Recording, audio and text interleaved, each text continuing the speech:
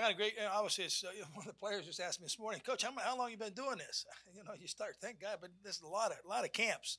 But I think one thing about the camps, it's always this is an exciting time.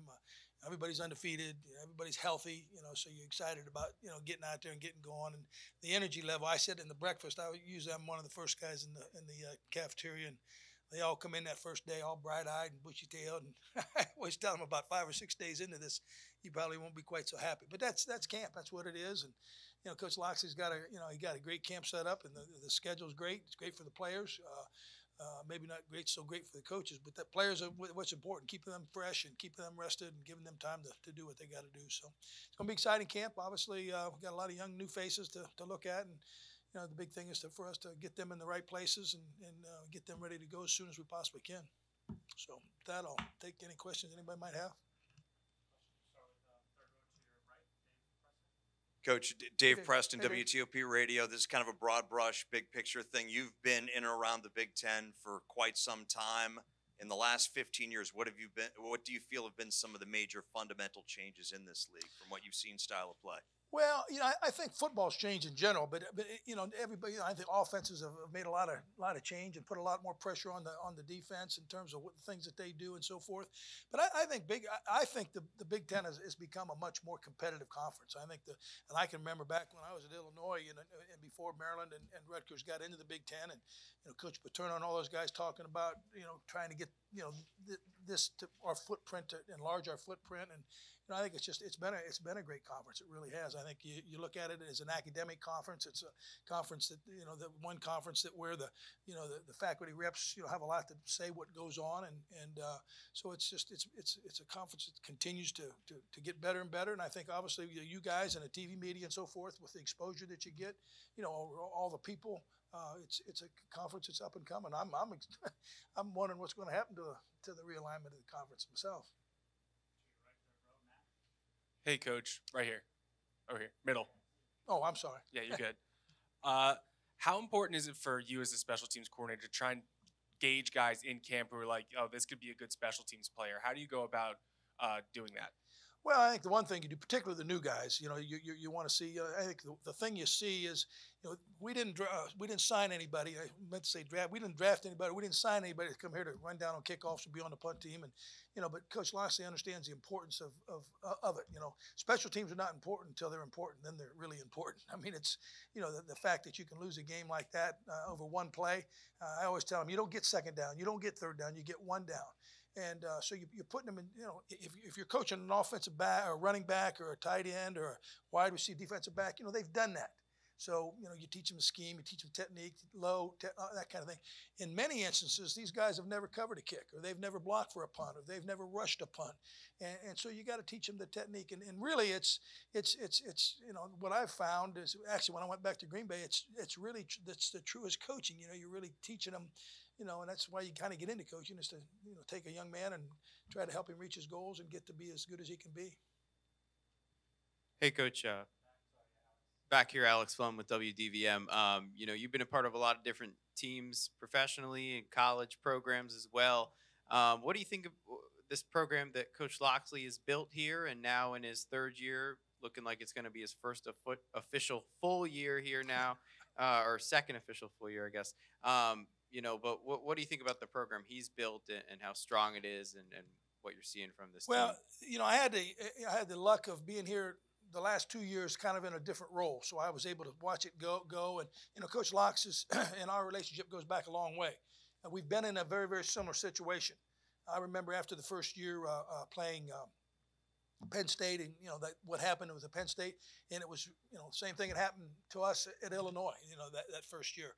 The problem is what they used to tell me about being patient, I try to tell Coach Lox, but I understand he ain't going to be, because it's just, so I understand what the feeling is, but I'm excited where we are. I don't think there's any question. Obviously it remains to be seen. We got to go out there. We got to do it.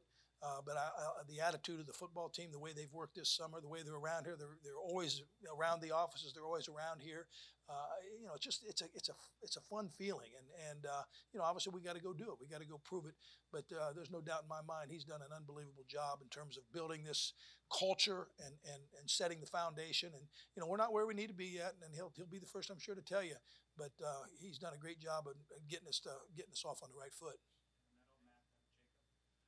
With today being the first day that you really get to see your outside linebackers hit the field, what do you want to see out of them specifically? Well, I think the big thing is they did a great job in recruiting. So these are guys that are talented guys, but once again, they're freshmen. I mean, I think the one thing that I've learned and been doing this for a long time, you never want to get too high or too low too early. And they got, their minds are going to be swimming, and the way we do things, and it's the way that Coach Locks is doing the same way I've always done it. You keep throwing stuff at them, and it's going to stick, and then you go back and throw it at them again, and so for the young guys, they'll understand it when they walk out of the meeting room. But when they get on that field and the bullets start flying, sometimes it's not quite as clear. It's get a little muddy there. But I think the big thing is just they stay positive and just keep them going. But they are talented young men, and it's just fun to watch athletic guys improve. I think that's why really that's why you get into coaching, is to see a young man or see a person reach his goals. Hi, Coach. Jacob Richmond from the Diamondback. Great to see you.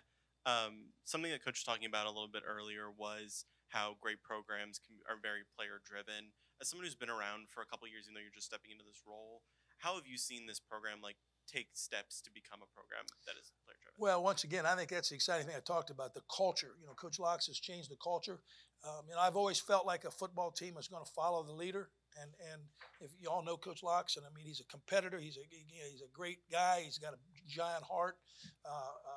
He demands perfection, but on the same token, he understands that if you demand perfection, you're going to get a level that we're all happy with. And these guys have bought into it. And I think they've bought into it because they know he cares. He cares about them as people. He cares about their lives. And the football kind of is just a part that that they get to do. So, but that's the fun part, is you really see the culture of this team. As I said, these guys are around all the time. They're fun to talk to, and not only football, but you talk about their families, and because it's kind of a melting pot. We've got guys from all over the place, and it's been fun to watch them and listen to their stories. One more quick one for you back here. You talked about those young linebackers. We do a lot of high school football coverage at our station locally, and I know you have Damian Robinson. They call him Chop from Quince Orchard. How excited are you to have a kid like that in your program? You think you could utilize him in special teams as well? Absolutely. It's funny. Coach Hoke and I were pretty close. We go back a long way from Ohio, and one of the things that when I decided that I was going to come full time and jump into it with both feet. Coach Oak told me, he said that he may be as good a potential pass rusher type guy as he's ever been around, and he's obviously coached in the league for a long time, and which is exciting. And as you get to know the guy, he's a very humble guy. You understand this recruiting process, the pressure that he was probably under in this area. This is obviously a very heavily recruited area, and I mean, he had an opportunity, could have gone anywhere he wanted to go, and but to stand firm and hey, this is to be a man and say this, hey, this is what I want to do, this is what I believe is best for me. And then as you get around him, he's just such a good person. He's just, I'm excited to see him play. Once again, you know he's athletic, he's going to play the game, but still he's a freshman, and I think you have to remember that you don't want to put too much pressure. As I said, we don't want to get too high or too low too early. But he's going to be a guy I feel like has got a chance to be a special guy. Coach Zook, good to see you again. Bruce Posner. Talk about the kicking game going into the season. How's the outlook on the kicking game? Well, we had 9 guys in the room last night, and there's only 3 of them that have been there, so we got a whole new room, and it's something that Coach Locks allowed me to do, and I think competition is what you got to have. I mean, I think we got a chance that Joe Petrino's got to get. I've said this all along about Joe. The 2 years I've been there, he's got a really good leg. Now he's got to take his game to the next level. He's got the potential to be as good as he wants to be. And now the mind part, and like I always tell him, you ever have aspirations of kicking at the next level? There's only 32 of those guys in the world. So what are you going to do to make it, make yourself different? And so he's come in and with a great attitude. We got new long snappers, a new punter. That once again, I think there's going to be some competition, and that excites me because that usually helps. When they have to, they can feel somebody breathing down their backs. They got to, it'll make every punt or every kick or every hold, every snap, put a little pressure on them. And I think that's what gets you. When you got the more competition you got as a football team, I think the better you're going to be. Hey, Coach. You have a lot of ties to the state of Florida, and Loxley, since he's been here, has really tried to open up that pipeline, and now has brought in guys like Brandon Jennings, like Terrence Lewis, guys who you will probably be working with. Right. How excited are you to not only coach them, but to just have that Florida connection? Well, that's exciting because I know a lot of the coaches. It's funny. As I started in recruiting, I'm calling guys I coached. I mean, I actually coached them at the University of Florida when I was there. So it's kind of and so the level, the landscape down there, and the good football, and obviously what's fun is you bring the guys. This is good, very very good football here. In the DMV area, and you put those guys together, and every once in a while you'll get them. I always start them in the locker room. I'll get them going against each other. Well, where's the better football? And it's good. It's good to get on each other. But there are a lot of football players in this area. There are a lot of football players there. We're not going to get them. We're not going to get them all everywhere. We couldn't take them if we could. But it's always good to have that mix. And I think the one thing that tells you talk about a young man coming from Florida and really, really good players, and B-Dub's done a great job, and Brawley and those guys, but they come up here and there's something that they really like. And I think, obviously you got a great academic institution, but, then you look at the facilities aren't going to win a game. I understand that, but on the same token, the feeling, they get around the players. Players are your best ambassadors. They're the ones who sell your football program. And I think that tells you right there, if you can go the further away you go from home and you can get guys to come here, then there must be a good feeling around the team and around the people. And, I think that just bodes well for, the direction that this program, that Coach Loxley's got this program going. Okay. Thank you, guys. Appreciate it.